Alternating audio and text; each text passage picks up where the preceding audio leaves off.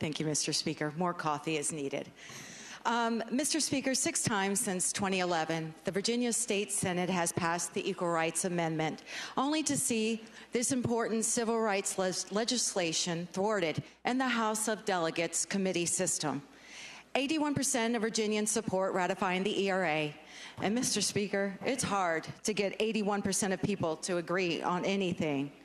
But despite overwhelmingly popular support for the ERA, the Virginia House of Delegates hasn't even allowed it in this chamber and an opportunity to vote on it.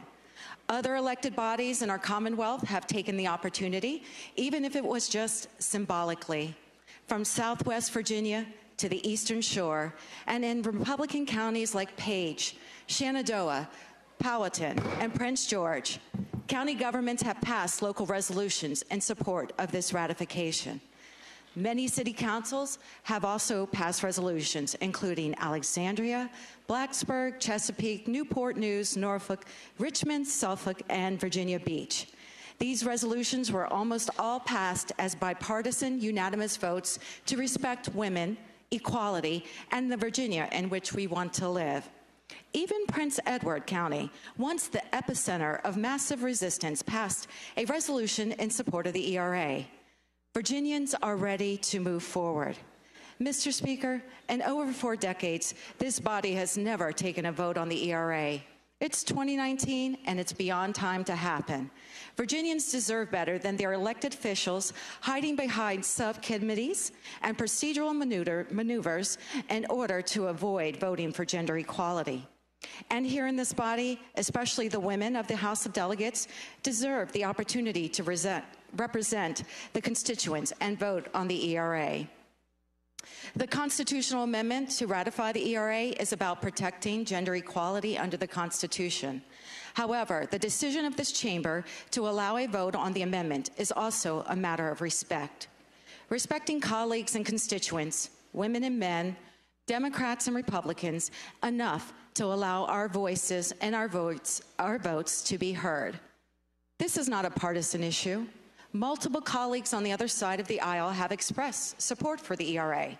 And in fact, a resolution that passed the Senate was carried by a Republican patron.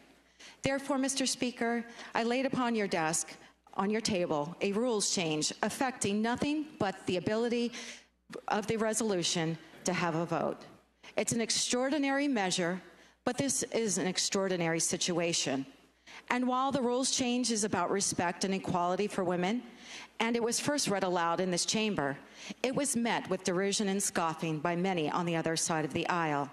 In fact, the delegate from Shenandoah even introduced a competing resolution in an attempt to silence not just my voice, but the voices of women and men across the Commonwealth.